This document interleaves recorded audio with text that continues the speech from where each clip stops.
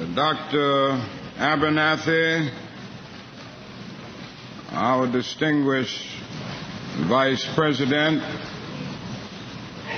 fellow delegates to this, the 10th annual session of the Southern Christian Leadership Conference, my brothers and sisters from not only all over the South, but from all over the United States of America. 10 years ago, during the piercing chill of a January day and on the heels of the year-long Montgomery bus boycott, a group of approximately 100 Negro leaders from across the South assembled in this church and agreed on the need for an organization to be formed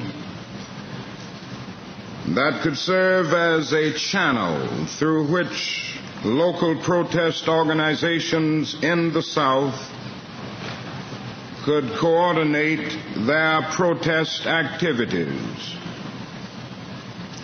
It was this meeting that gave birth to the Southern Christian Leadership Conference. When our organization was formed 10 years ago, racial segregation was still a structured part of the architecture of Southern society. Negroes with the pangs of hunger and the anguish of thirst were denied access to the average lunch counter. The downtown restaurants were still off limits for the black man. Negroes burdened with the fatigue of travel were still barred from the motels of the highways and the hotels of the cities. Negro boys and girls in dire need of recreational activities were not allowed to inhale the fresh air of the big city parks.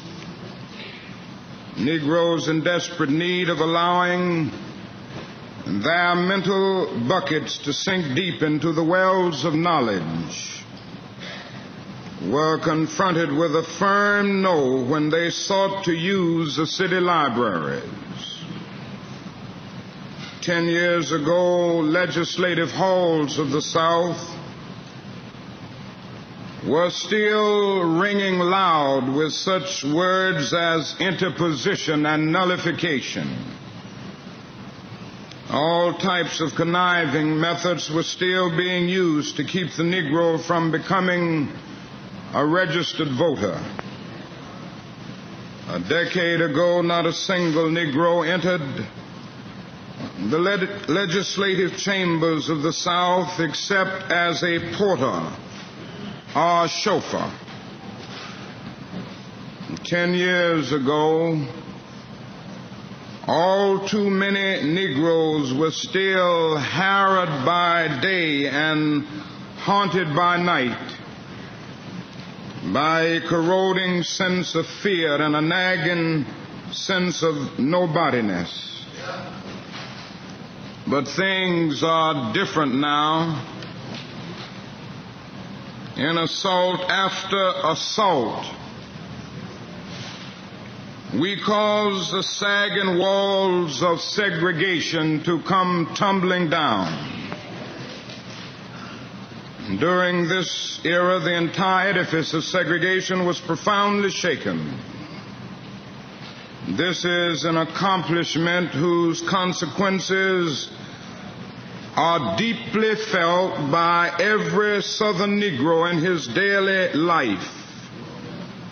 It is no longer possible to count the number of public establishments that are open to Negroes. 10 years ago, Negroes seemed almost invisible to the larger society.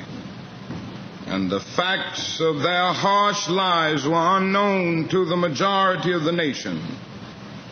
But today, civil rights is a dominating issue in every state, crowding the pages of the press and the daily conversation of white Americans. In this decade of change, the Negro stood up and confronted his oppressor. He faced the bullies and the guns, the dogs and the tear gas. He put himself squarely before the vicious mobs and moved with strength and dignity toward them and decisively defeated them. The courage with which he confronted enraged mobs dissolved the stereotype of the grinning, submissive Uncle Tom. He came out of his struggle integrated only slightly in the external society, but powerfully integrated within. This was a victory that had to precede all other gains. In short, over the last 10 years, the Negro decided to straighten his back up, realizing that a man cannot ride your back unless it is bent. We made our government write new laws to alter some of the cruelest injustices that affected us.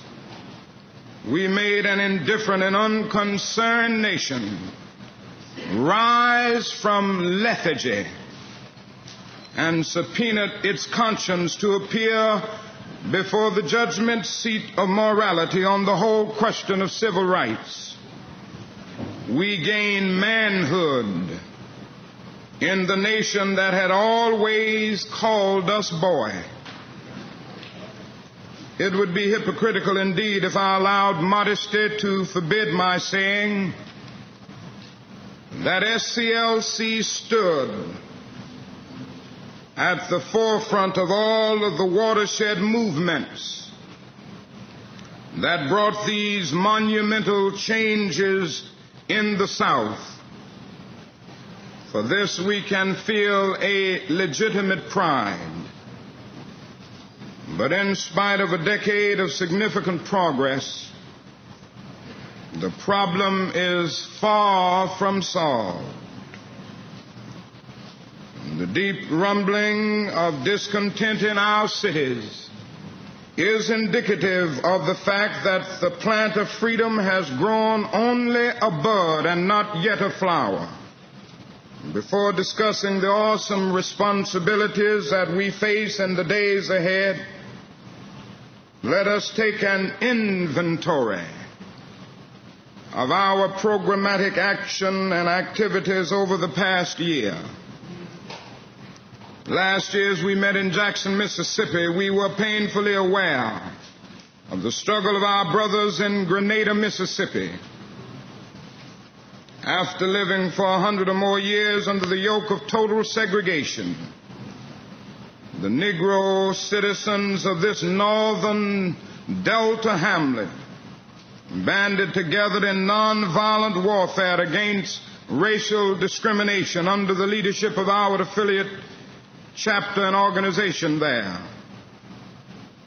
The fact of this non-destructive rebellion was as spectacular as its results. In a few short weeks, the Grenada County movement challenged every aspect of the society's exploitive life. Stores which denied employment were boycotted. Voter registration increased by thousands.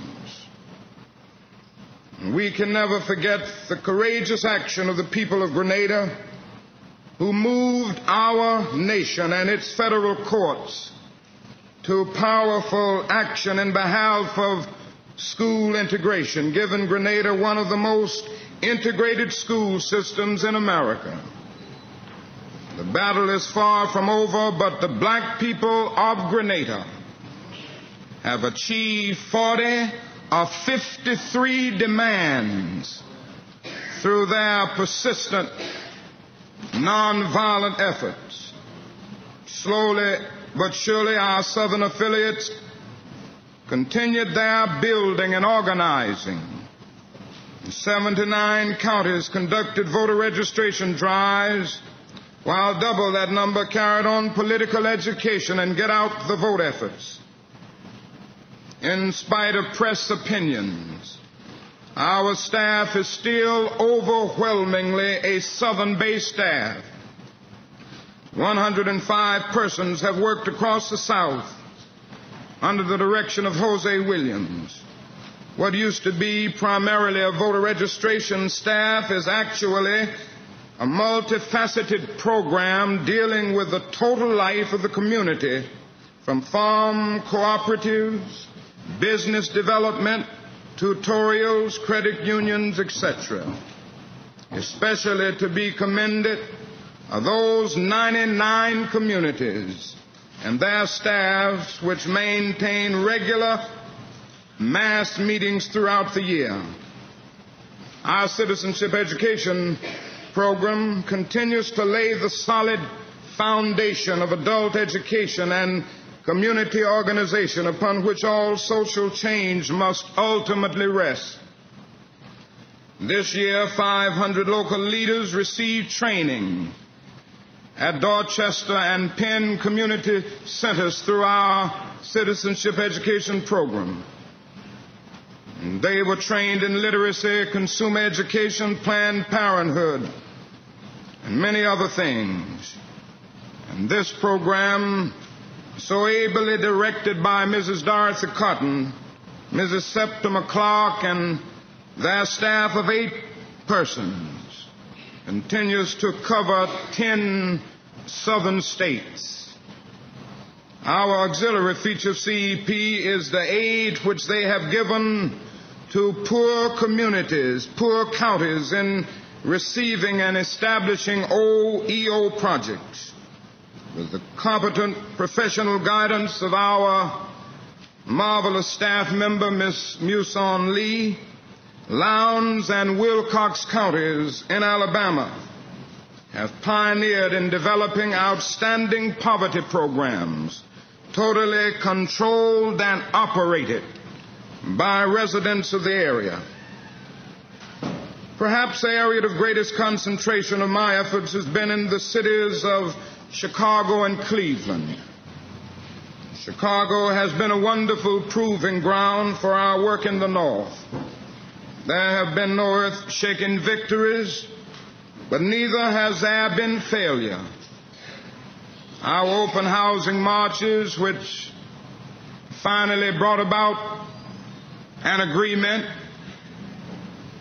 which actually caused the power structure of Chicago to capitulate to the civil rights movement, these marches and the agreement have finally begun to pay off. After the season of delay around election periods, the leadership conference, organized to meet our demands for an open city, has finally begun to implement the programs agreed to last summer. But this is not the most important aspect of our work. As a result of our tenant union organizing, we have begun a $4 million rehabilitation project which will renovate deteriorating buildings and allow their tenants the opportunity to own their own homes. This pilot project was the inspiration for the new home ownership bill which Senator Percy introduced in Congress only recently. The most dramatic success in Chicago has been Operation Breadbasket. Through Operation Breadbasket, we have now achieved for the Negro community of Chicago more than 2,200 new jobs with an income of approximately $18 million a year new income to the Negro community.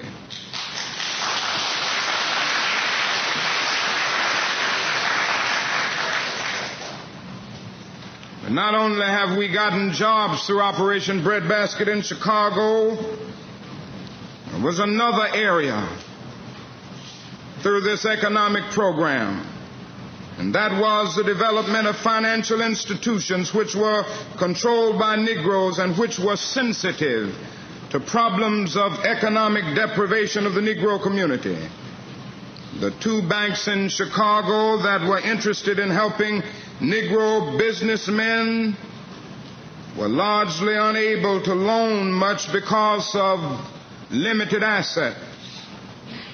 Hilo, one of the chain stores in Chicago, agreed to maintain substantial accounts in the two banks, thus increasing their ability to serve the needs of the Negro community.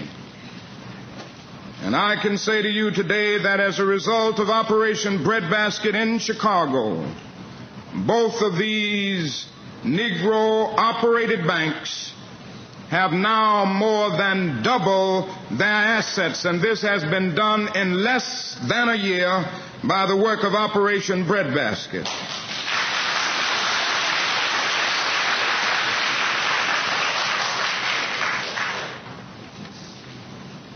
In addition, the ministers learned that Negro scavengers had been deprived of significant accounts in the ghetto.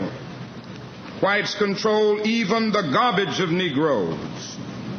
Consequently, the chain stores agreed to contract with Negro scavengers to service at least the stores in Negro areas. Negro insect and rodent exterminators as well as janitorial services were likewise excluded from major contracts with chain stores. The chain stores also agreed to utilize these services. It also became apparent that chain stores advertised only rarely in Negro-owned community newspapers. This area of neglect was also negotiated, giving community newspapers regular, substantial accounts. And finally, the ministers found that Negro contractors, from painters to masons, from electricians to excavators, had also been forced to remain small by the monopolies of white contractors. Breadbasket negotiated agreements on new construction and rehabilitation work for the chain stores. These several interrelated aspects of economic development, all based on the power of organized consumers, hold great possibilities for dealing with the problems of Negroes in other northern cities. The kinds of requests made by Breadbasket in Chicago can be made not only of chain stores but of almost any major industry in any city in the country. And so Operation Breadbasket has a very simple program but a powerful one. It simply says, if you respect my dollar, you must respect my person. It simply says that we will no longer spend our money where we cannot get substantial jobs.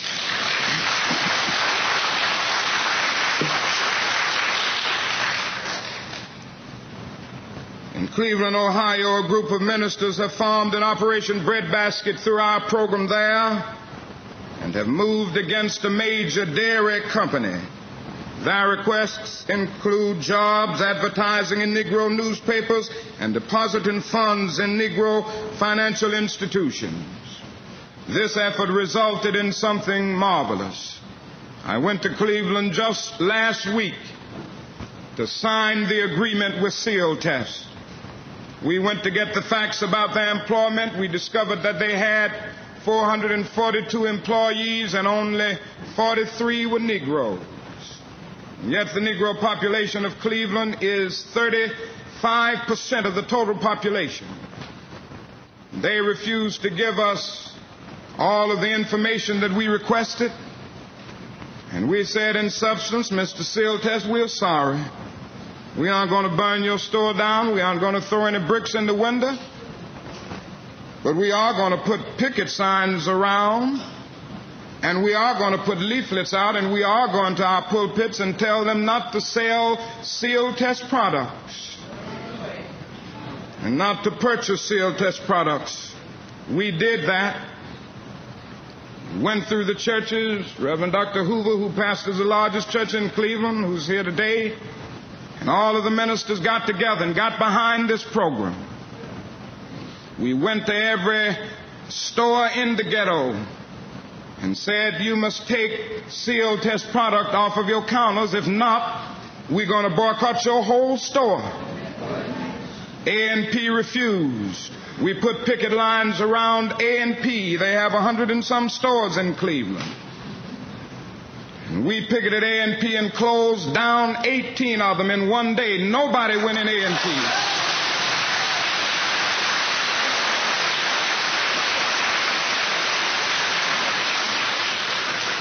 The next day, Mr. A&P was calling on us, and Bob Brown, who is here on our board, and who is a public relations man representing a number of firms, came in. They called him in because he works for A&P also, and they didn't know he worked for us too. Bob Brown sat down with A&P, and they said, now, Mr. Brown, what would you advise us to do? He said, I would advise you to take Seal Test products off of all of your counters. A&P agreed next day not only to take Seal Test products off of the counters in the ghetto, but off of the counters of every store, A&P store in Cleveland. And they said to Seal Test, if you don't reach an agreement with SCLC and Operation Breadbasket, we will take Seal Test products off of every A&P store in the state of Ohio. The next day,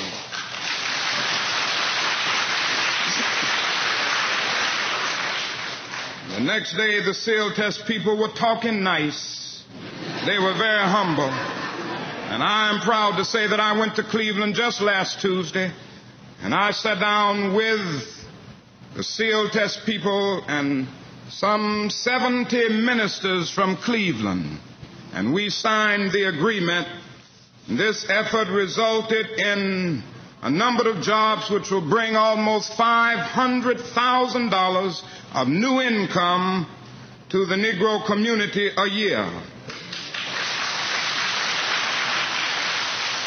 We also said to Seal Test, the problem that we face is that the ghetto is a domestic colony that's constantly drained without being replenished.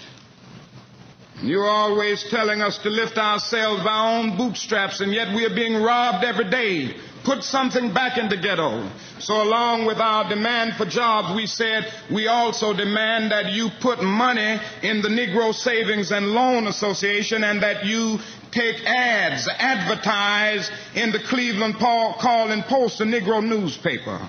So along with the new jobs, Seal Test has now deposited thousands of dollars in the Negro Bank of Cleveland and has already started taking ads in the Negro newspaper in that city. This is the power of Operation Breadbasket.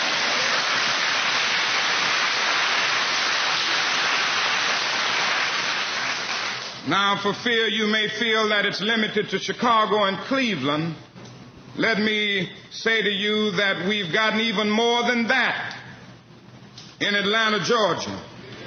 Breadbasket has been equally successful in the South. Here the emphasis has been divided between governmental employment and private industry. And while I do not have time to go into the details, I want to commend the men who have been working with it here. The Reverend Bennett, the Reverend Joe Boone, the Reverend J.C. Ward, Reverend Dorsey, Reverend Gray, and I could go on down the line. And they have stood up along with all of the other ministers. But here is the story that's not printed in the newspapers in Atlanta. As a result of Operation Breadbasket, over the last 3 years, we have added about $25 million of new income to the Negro community every year.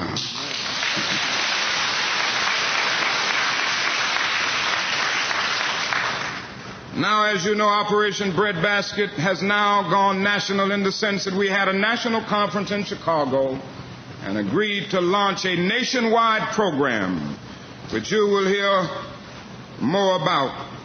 Finally, SCLC has entered the field of housing. Under the leadership of Attorney James Robinson, we have already contracted to build 152 units of low-income housing with apartments for the elderly on a choice downtown Atlanta site under the sponsorship of Ebenezer Baptist Church. This is the first project. This is the first project of a proposed Southwide Housing Development Corporation, which we hope to develop in conjunction with SCLC. And through this corporation, we hope to build housing from Mississippi to North Carolina using Negro workmen, Negro architects, Negro attorneys, and Negro financial institutions throughout. And it is our feeling that in the next 2 or 3 years, we can build right here in the South $40 million worth of new housing for Negroes, and with millions and millions of dollars in income coming to the Negro community.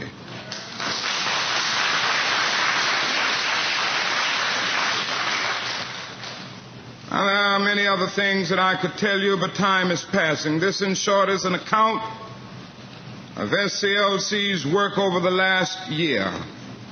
Here's a record of which we can all be proud. With all the struggle and all the achievements, we must face the fact, however, that the Negro still lives in the basement of the great society. He is still at the bottom, despite the few who have penetrated to slightly higher levels. Even where the door has been forced partially open, mobility for the Negro is still sharply restricted. There's often no bottom at which to start, and when there is, there's almost no room at the top. In consequence, Negroes are still impoverished aliens in an affluent society. They are too poor even to rise with the society, too impoverished by the ages to be able to ascend by using their own resources. The Negro did not do this himself. It was done to him. For more than half of his American history, he was enslaved. Yet he built the spanning bridges, the grand mansions, the studded docks, and stout factories of the South.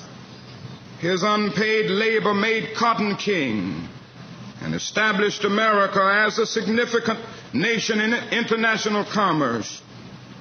Even after his release from chattel slavery, the nation grew over him, submerging him. It became the richest, most powerful society in the history of man, but it left the Negro far behind. And so we still have a long, long way to go before we reach the promised land of freedom. Yes, we have left the dusty soils of Egypt, and we have crossed a Red Sea that had for years been hardened by a long and piercing winter of massive resistance. But before we reach the majestic shores of the promised land, there will still be gigantic mountains of opposition ahead and prodigious hilltops of injustice. We still need some Paul revered of conscience to alert every hamlet and every village of America that revolution is still at hand. Yes, we need a chart. We need a compass. Indeed, we need some North Star to guide us into a future shrouded with impenetrable uncertainties. Now, in order to answer the question, where do we go from here, which is our theme, We must first honestly recognize where we are now. When the Constitution was written, a strange formula to determine taxes and representation declared that the Negro was 60% of a person. Today, another curious formula seems to declare he is 50% of a person. Of the good things in life, the Negro has approximately one-half those of whites. Of the bad things of life, he has twice those of whites. Thus, half of all Negroes live in substandard housing, and Negroes have half the income of whites. When we turn to the negative experiences of life, the Negro has a double share. There are twice as many unemployed. The rate of infant mortality among Negroes is double that of whites. And there are twice as many Negroes dying in Vietnam as whites in proportion to their size in the population.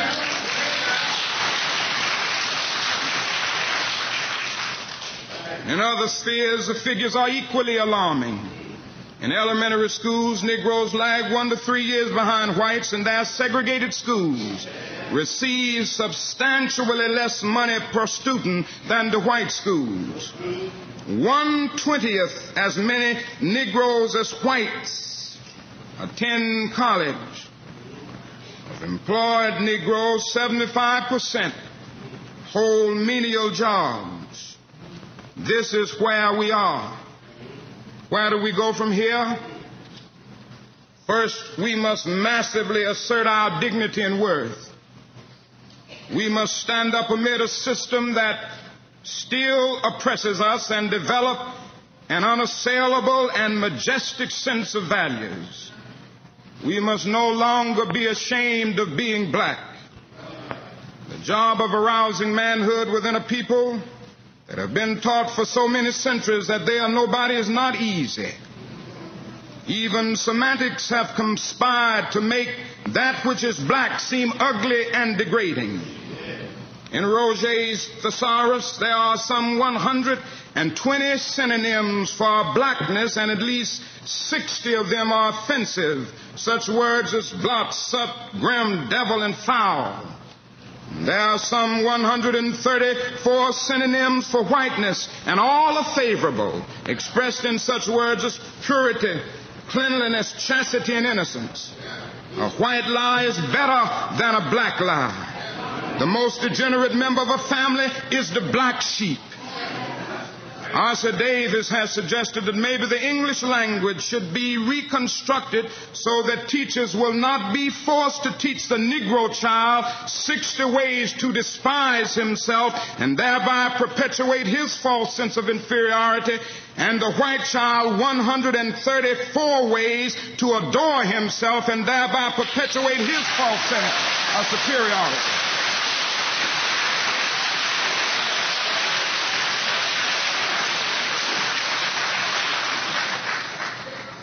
Tendency to ignore the Negro's contribution to American life and strip him of his personhood is as old as the earliest history books and as contemporary as the morning's newspaper. To offset this cultural homicide, the Negro must rise up with an affirmation of his own Olympian manhood. Any movement for the Negro's freedom that overlooks this necessity is only waiting to be buried. As long as the mind is enslaved, the body can never be free. Psychological freedom, a firm sense of self-esteem, is the most powerful weapon against the long night of physical slavery. No Lincolnian Emancipation Proclamation, no Johnsonian Civil Rights Bill can totally bring this kind of freedom. The Negro will only be free when he reaches down to the inner depths of his own being and signs with the pen and ink of assertive manhood his own Emancipation Proclamation. And with a spirit straining toward true self-esteem, the Negro must boldly throw off the manacles of self-abnegation and say to himself and to the world, I am somebody. I am a person. I am a man with dignity and honor. I have a rich and noble history, however painful and exploited that history has been. Yes, I was a slave through my foreparents. And now I'm not ashamed of that. I'm ashamed of the people who were so sinful to make me a slave. Yes.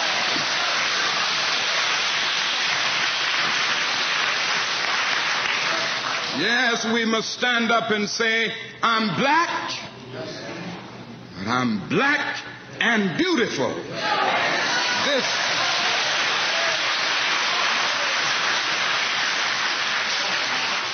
This self-affirmation is the black man's need made compelling by the white man's crimes against him.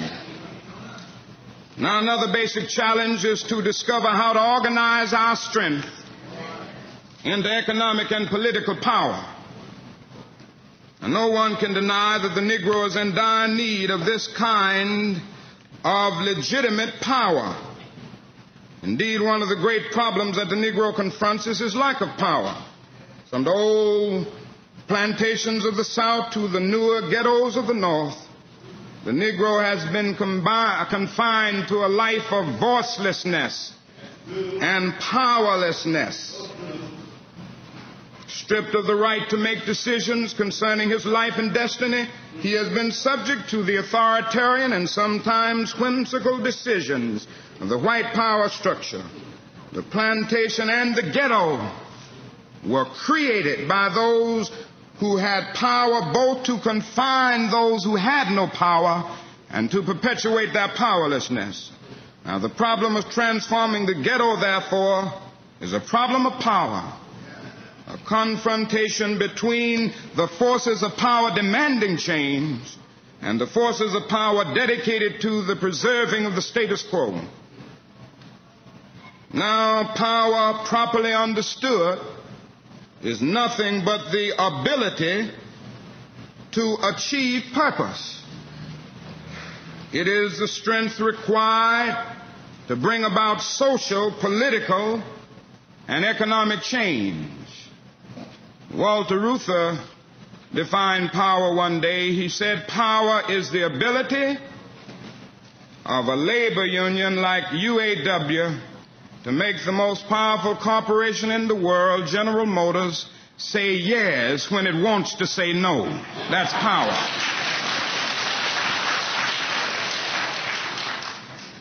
Now, a lot of us are preachers, and all of us have our moral convictions and concerns, and so often we have problems with power. There is nothing wrong with power if power is used correctly. You see, what happened is that some of our philosophers got off base. And one of the great problems of history is that the concepts of love and power have usually been contrasted as opposites, polar opposites. So that love is identified with a resignation of power and power with a denial of love. It was this misinterpretation that caused the philosopher Nietzsche, who was the philosopher of the will to power, to reject the Christian concept of love. It was the same misinterpretation which induced Christian theologians to reject Nietzsche's philosophy of the will to power in the name of the Christian idea of love. Now, we got to get this thing right. What is needed is a realization that power without love is reckless and abusive, and that love without power is sentimental and anemic. Power at its best.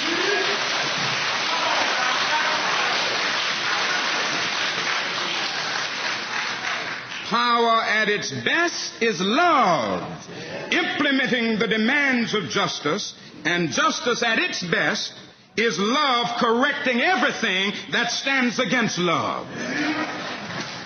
This is what we must see as we move on. Now, what has happened is that we've had it wrong and mixed up in our country. And this has led Negro Americans in the past to seek their goals through love and moral suasion devoid of power, and white Americans to seek their goals through power devoid of love and conscience. It is leading a few extremists today to advocate for Negroes the same destructive and conscienceless power that they have justly abhorred in whites. It is precisely this collision of immoral power with powerless morality which constitutes the major crisis of our time. And we must develop progress, or rather the program, and I can't stay on this long, that will drive the nation to a guaranteed annual income. Now, early in the century, this proposal would have been greeted with ridicule and denunciation as destructive of initiative and responsibility. At that time, economic status was considered the measure of the individual's abilities and talents.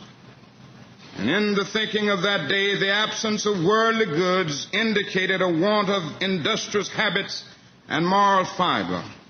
We've come a long way in our understanding of human motivation and of the blind operation of our economic system. Now we realize that dislocations in the market operation of our economy and the prevalence of discrimination thrust people into idleness and bind them in constant or frequent unemployment against their will. The poor are less often dismissed, I hope, from our conscience today by being branded as inferior and incompetent. We also know that no matter how dynamically the economy develops and expands, it does not eliminate all poverty. The problem indicates that our emphasis must be twofold. We must create full employment, or we must create incomes. People must be made consumers by one method or the other. Once they are placed in this position, we need to be concerned that the potential of the individual is not wasted. New forms of work that enhance the social good will have to be devised for those for whom traditional jobs are not available. In 1879, Henry George anticipated this state of affairs when he wrote in Progress and Poverty, "The fact is that the work which improves the condition of mankind, the work which extends knowledge and increases power and enriches literature and elevates thought, is not done to secure living. It is not the work of slaves driven to that task, either by the task of that of a taskmaster or by animal necessities. It is the work of men who somehow find a form of work that brings a security for its own sake. In a state of society where want is abolished, work of this sort could be enormously increased.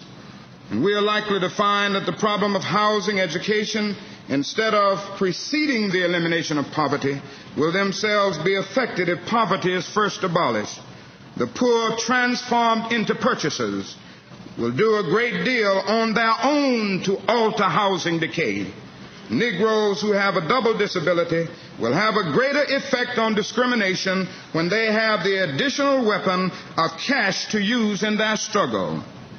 Beyond these advantages, a host of positive psychological changes inevitably will result from widespread economic security.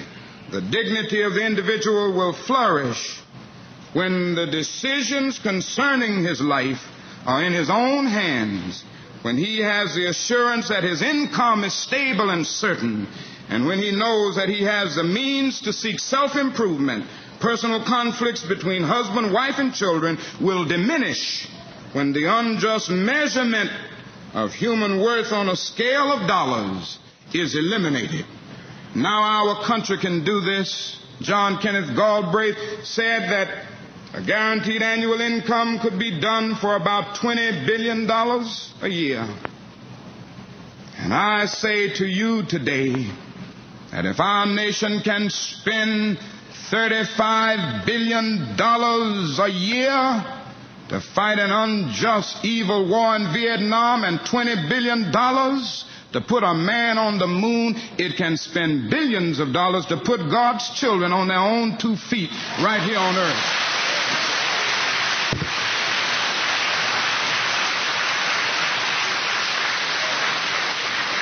Now let me rush on to say we must reaffirm our commitment to nonviolence.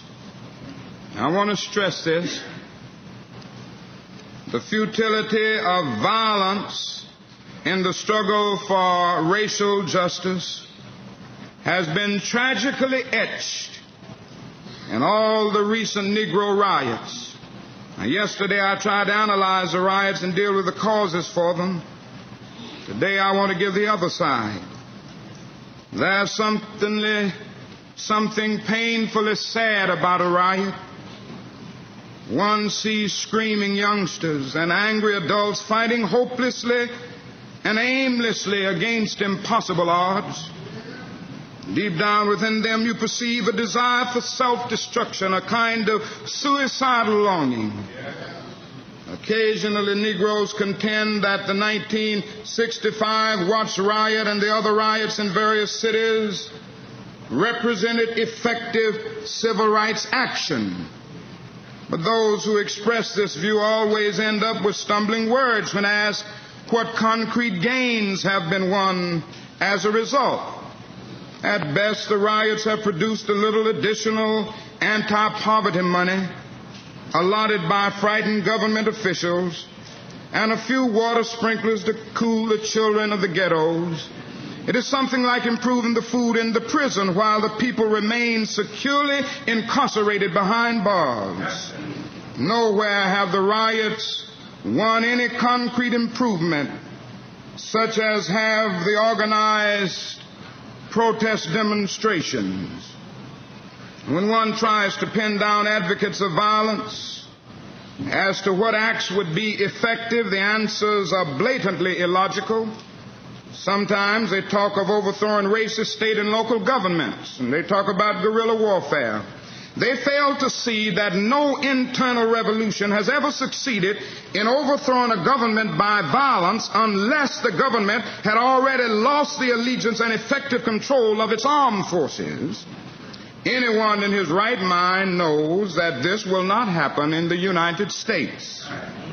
In a violent racial situation, the power structure has the local police, the state troopers, the National Guard, and finally the Army to call on, all of which are predominantly white. Furthermore, few, if any, violent revolutions have been successful unless the violent minority had the sympathy and support of the non-resistant majority. Castro may have had only a few Cubans actually fighting with him and up in the hills, but he would have never overthrown the Batista regime unless he had had the sympathy of the vast majority of Cuban people. It is perfectly clear that a violent revolution on the part of American blacks would find no sympathy and support from the white population and very little from the majority of the Negroes themselves. This is no time for romantic illusions and empty philosophical debates about freedom. This is a time for action. What is needed is a strategy for change, a tactical program that will bring the Negro into the mainstream of American life as quickly as possible. So far, this has only been offered by the nonviolent movement.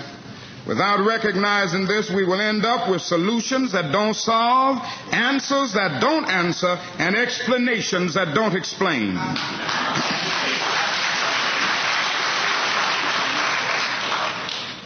And so I say to you today that I still stand by nonviolence. And I'm still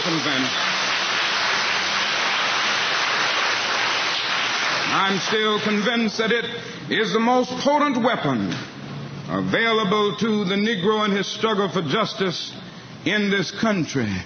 And the other thing is I'm concerned about a better world. I'm concerned about justice. I'm concerned about brotherhood. I'm concerned about truth. And when one is concerned about that, he can never advocate violence. For through violence you may murder a murderer, but you can't murder murder. Through violence you may murder a liar, but you can't establish truth. Through violence you may murder a hater, but you can't murder hate through violence. Darkness cannot put out darkness. Only light can do that.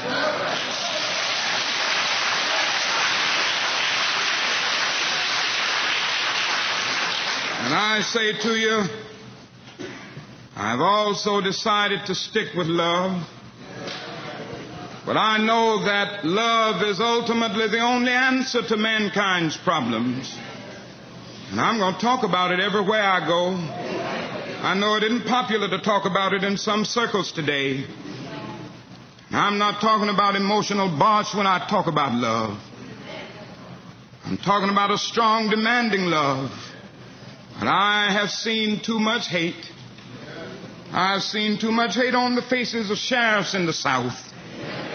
I've seen hate on the faces of too many Klansmen and too many white citizens, counselors in the South, to want to hate myself, because every time I see it, I know that it does something to their faces and their personalities. And I say to myself that hate is too great a burden to bear. I have decided to love it.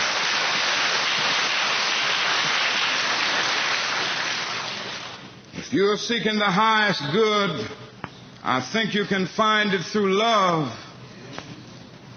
And the beautiful thing is that we aren't moving wrong when we do it, because John was right. God is love.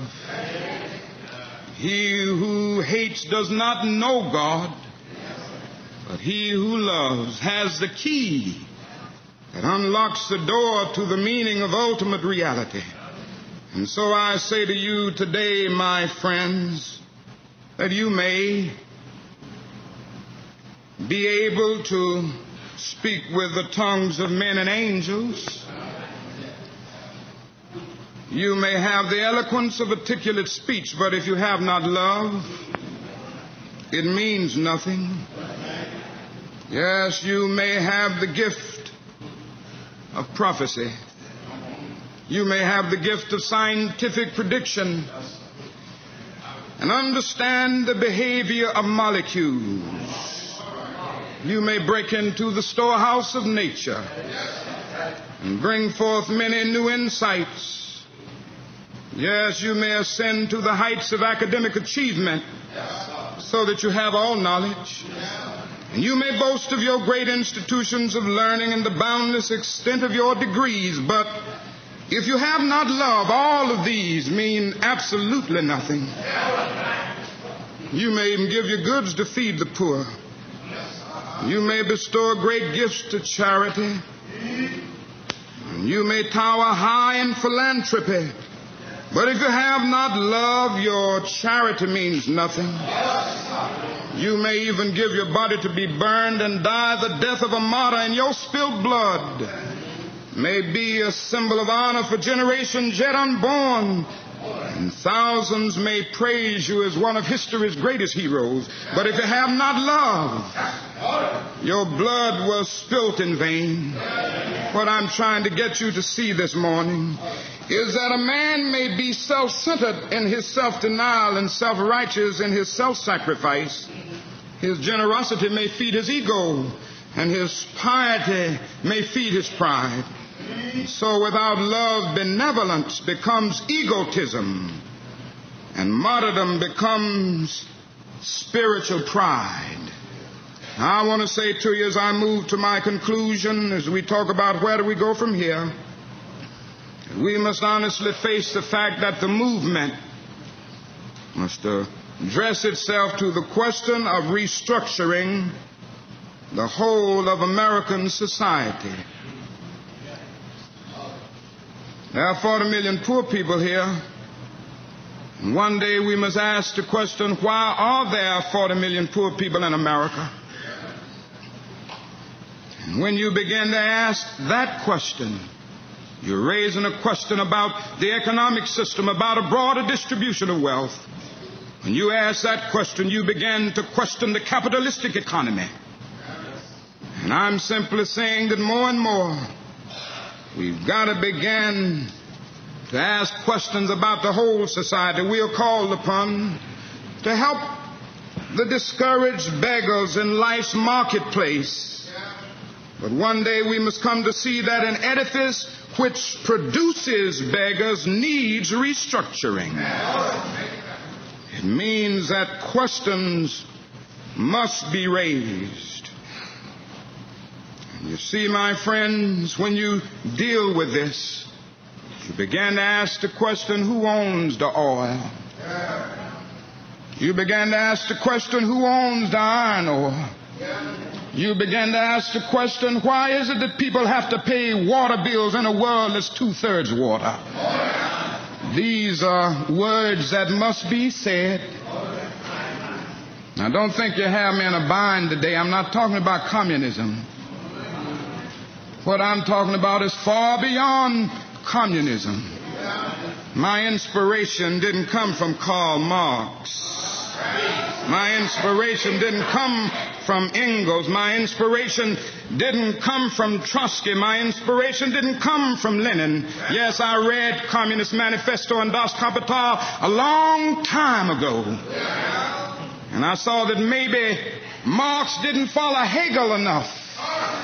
He took his dialectics, but he left out his idealism and his spiritualism, and he went over to a German philosopher by the name of Feuerbach and took his materialism and made it into a system that he called dialectical materialism. I have to reject that.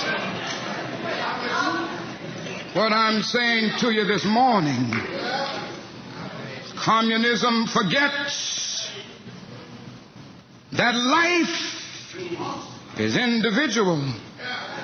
Capitalism forgets that life is social. The kingdom of brotherhood is found neither in the thesis of communism nor the antithesis of capitalism, but in a higher synthesis.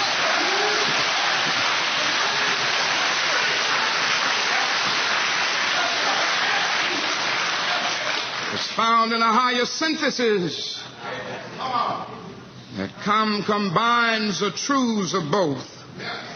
Now, when I say question in the whole society, it means ultimately coming to see that the problem of racism, the problem of economic exploitation, and the problem of war are all tied together. These are the triple evils that are interrelated. And if you will let me be a preacher just a little bit.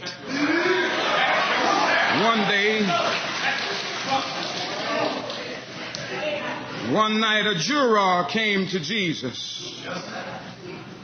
And he wanted to know what he could do to be saved. Jesus didn't get bogged down on the kind of isolated approach of what you shouldn't do. Jesus didn't say, now, Nicodemus, you must stop lying. He didn't say, Nicodemus, now you must not commit adultery. He didn't say, now, Nicodemus, you must stop cheating if you're doing that. He didn't say, Nicodemus, you must stop drinking liquor if you're doing that excessively. He said something altogether different because Jesus realized something basic.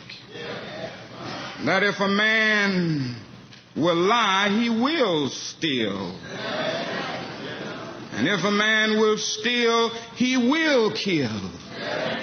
So instead of just getting bogged down on one thing, Jesus looked at him and said, Nicodemus, you must be born again.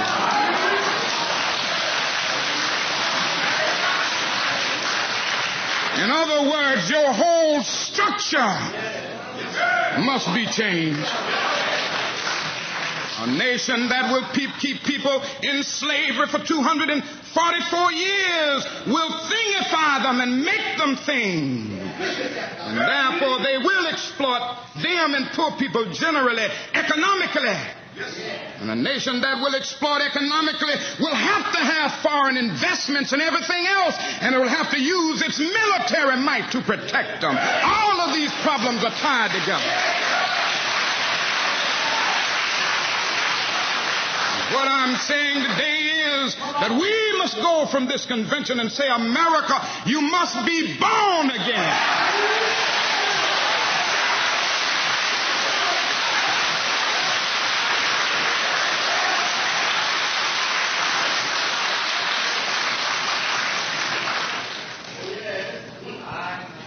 So I conclude by saying today that we have a task, and let us go out with a divine dissatisfaction. Let us be dissatisfied until America will no longer have a high blood pressure of creeds and an anemia of deeds. Let us be dissatisfied until the tragic walls that separate the outer city of wealth and comfort from the inner city of poverty and despair shall be crushed by the battering rams of the forces of justice. Let us be dissatisfied until they live on the outskirts of hope, are brought into the metropolis of daily security. Let us be dissatisfied until slums are cast into the junk heaps of history, and every family will live in a decent sanitary home. Let us be dissatisfied until the dark yesterdays of segregated schools will be transformed into bright tomorrows of quality integrated education. Let us be dissatisfied until integration is not seen as a problem, but as an opportunity to participate in the beauty of diversity. Let us be dissatisfied until men and women, however black they may be, will be judged on the basis of the content of their character, not on the basis of the color of their skin. Let us be dissatisfied. Let us be dissatisfied until every state capital be housed by a governor who will do justly, who will love mercy, and who will walk humbly with his God. Let us be dissatisfied until from every city hall justice will roll down like waters and righteousness like a mighty stream.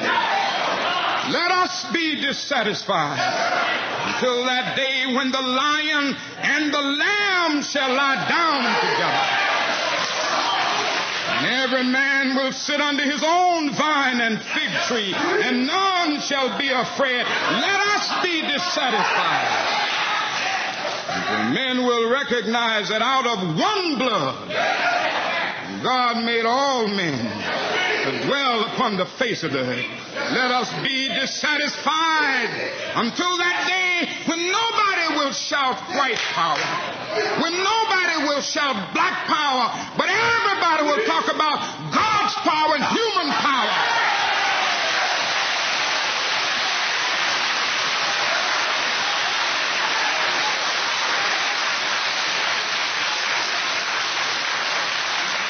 I must confess, my friends, that the road ahead will not always be smooth. There will still be rocky places of frustration and meandering points of bewilderment. There will be inevitable setbacks here and there. There will be those moments when the buoyancy of hope will be transformed into the fatigue of despair. Our dreams will sometime be shattered, and our ethereal hopes blasted. We may again, with tear-drenched eyes, have to stand before the bier of some courageous civil rights worker whose life will be snuffed out by the dastardly acts of bloodthirsty mobs. But difficult and painful as it is, we must walk on in the days ahead with an audacious faith in the future. And as we continue our charted course, we may gain consolation from the words so nobly left by that great black Bart, was also a great freedom fighter of yesterday, James Weldon Johnson. Stony the road we trod, bitter the chastening rod, felt in the days when hope unborn had died. Yet with a steady beat have not our weary feet come to the place for which our fathers sighed. We have come over the way that with tears has been watered. We have come treading our path through the blood of the slaughtered, out from the gloomy past, till now we stand at last, where the bright gleam of our bright star is cast. Let this affirmation be our ringing cry. It will give us the courage to face the uncertainties of the future. It will give our tired feet new strength as we continue our forward stride toward the city of freedom. When our days become dreary with low hovering clouds of despair, when our nights become darker than 1,000 midnights, let us remember that there is a creative force in this universe working to pull down the gigantic mountains of evil, a power that is able to make a way out of no way and transform dark yesterdays into bright tomorrows. Let us realize that the arc of the moral universe is long, but it bends toward justice. Let us realize that William Cullen Bryant is right. Truth crushed to earth will rise again. Let us go out realizing that the Bible is right. Be not deceived. God is not mocked. Whatsoever a man soweth, that shall he also reap. This is our hope for the future.